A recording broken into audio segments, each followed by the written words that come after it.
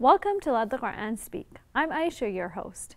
Many people criticize the Quran for talking about war, but even when war is discussed in the Quran, it is in accordance with principles outlined in just war theory, minimizing harm as much as possible. Today, we will continue our series on just war theory. Let's sit down with Dr. Shabir Ali to learn more about how the Quran stipulates guidelines within a war. Welcome to the show, Dr. Shabir. Pleasure to be on. So we're on the third part of just war theory, and now we're talking about guidelines in war. So what does that entail? Well, justice within war usually is described as involving two main principles. One is non-combatant immunity, and two, proportionality, which we came across before, but we'll deal with it again as part of justice within war. So let's focus on non-combatant immunity. What does that entail, and what does it mean? Well, it is also called the principle of discrimination, but of course the word discrimination nowadays means many things. Yeah. But when it was first used in this discussion, it meant discriminating between combatants and non-combatants. You can target combatants, the fighters from the other side, but you cannot deliberately target civilians. And now, of course, in many wars, civilian casualties result. Often as what people call collateral damage, something that is not actually intended, but it's sometimes unavoidable, and we wish that this would not be there, but sometimes it so happens. But to deliberately target civilians, this is one of the obvious signs that the war is not being conducted in a just manner. So how does this factor in with what we're seeing, with the recent Paris attacks and Bernardino? Well, both of these obviously fall outside of the just war principles, that would be quite unjust to deliberately target civilians. As you know, the definition of terrorism is not fully agreed on, but one of the core items in identifying terrorist acts is that terrorist acts are usually conducted targeting civilians for political causes. Usually the terrorists do not feel they have enough power to deal with the army of the other side, or if they deal with the army, they may attack using guerrilla tactics, attack and then go back into hiding, attack, go back into hiding. But attacking civilians just takes it to a whole new level. It's no longer attacking combatants, it's attacking civilians, and usually the message is, look, we will kill your civilians unless you do ABC. And sometimes in modern times it might even appear that the terrorists don't even have a particular agenda or a particular demand, or the demand may be so big and vague that nobody's going to respond to that demand. There's nothing specific for you to do, and the terrorists are just responding by killing civilians from the other side, as if there's a perpetual war, and the war now involves the civilians of the others. So what would you say to someone who might argue that the West attacks innocent civilians through their own, maybe they're trying to target a specific terrorist group, but they end up killing a lot of civilians, and so this is someone else's version of fighting back. So one innocent life in the Middle East for another innocent life in the West. How do you, and I know obviously they're all innocent civilians, what would you say to that? Definitely lives are worth the same, whether in Beirut or in Paris, whether in the Middle East or in one of the Western countries.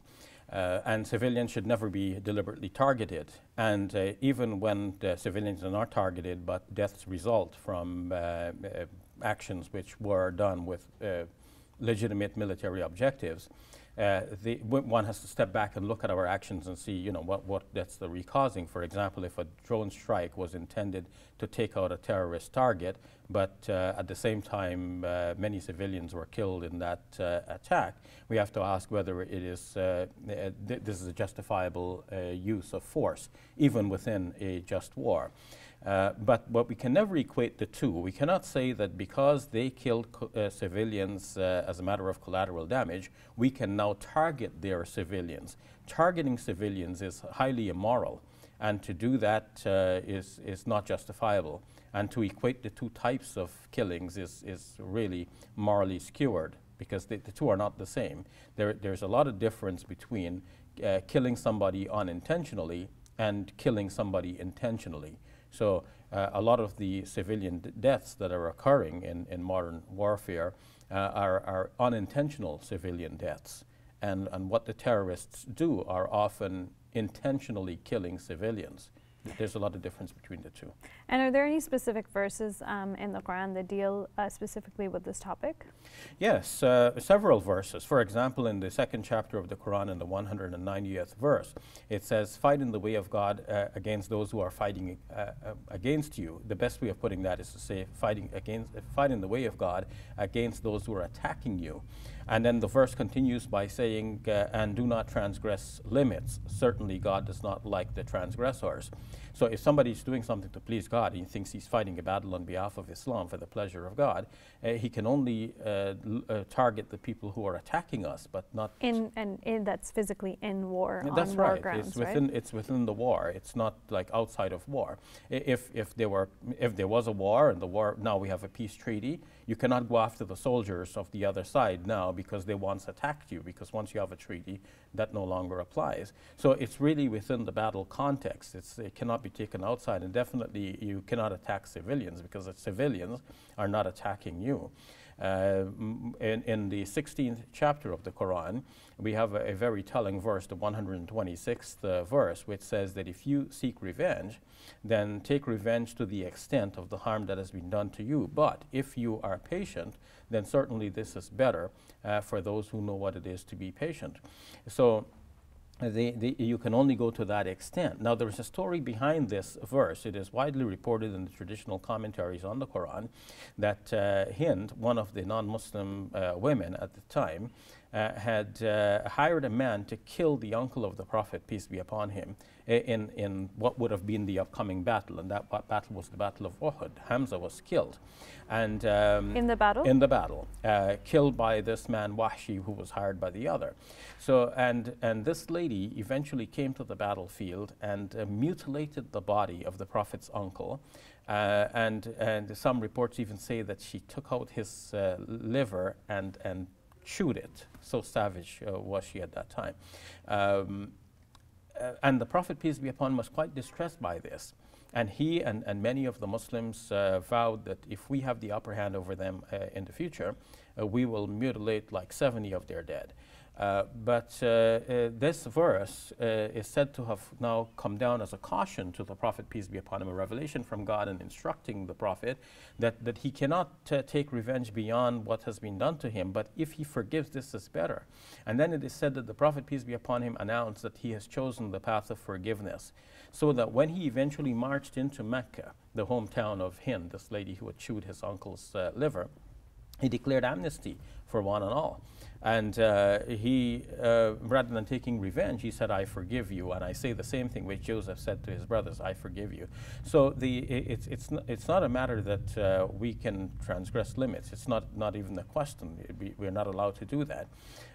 The 42nd chapter of the Quran, called Ashura, the consultation, in the 40th verse says something similar, that the reward of or the repayment for an evil act is an evil act like unto it. It's called by the same word, even though obviously it'll have a different flavor because it is actually done in retaliation.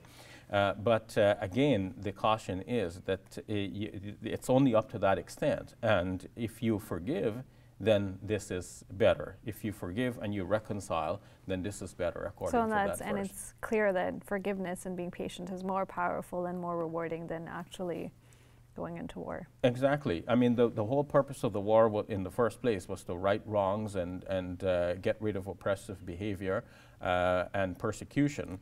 And the best way of winning over your persecutors is actually through kindness. Many other verses of the Quran speak about that. So if people take into the law into their own hands and they think, okay, I'm going to seek redress for the wrongs done to Muslims by killing civilians of the other side, well, first of all, you're going against the Islamic dictates here, you're going against the Quran, and secondly, your actions are bound to rebound against the Muslims, and this is what we're seeing happening after the Paris attacks, after the San Bernardino attacks. And it looks like the terrorists never learn, because we've been seeing this from 9/11 all the way down. Constant. None of these terrorist acts have actually come back to benefit Muslims, but each one has brought great harm to Muslims and to the image of Islam.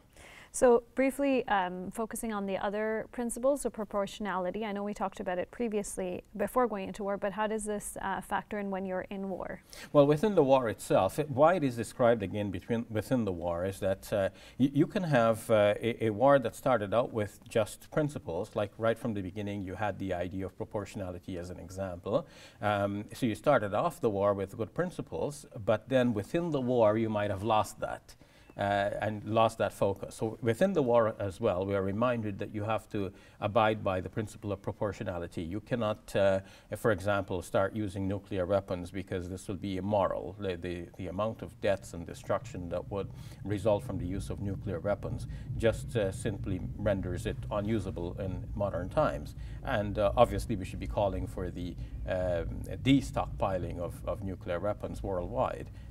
Nuclear disarmament, that should be a Muslim thing to call for.